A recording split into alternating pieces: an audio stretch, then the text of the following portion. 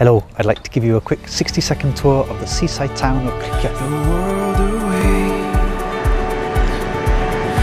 It's your love I know that gives me strength. So we're halfway between Portmaddock to the east and Pwllheli to the west on the Cambrian Coast Road.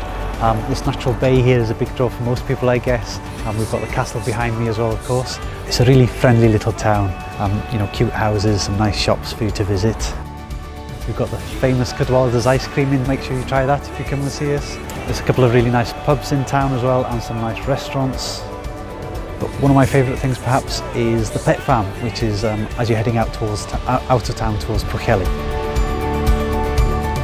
Come and visit us soon. Bye.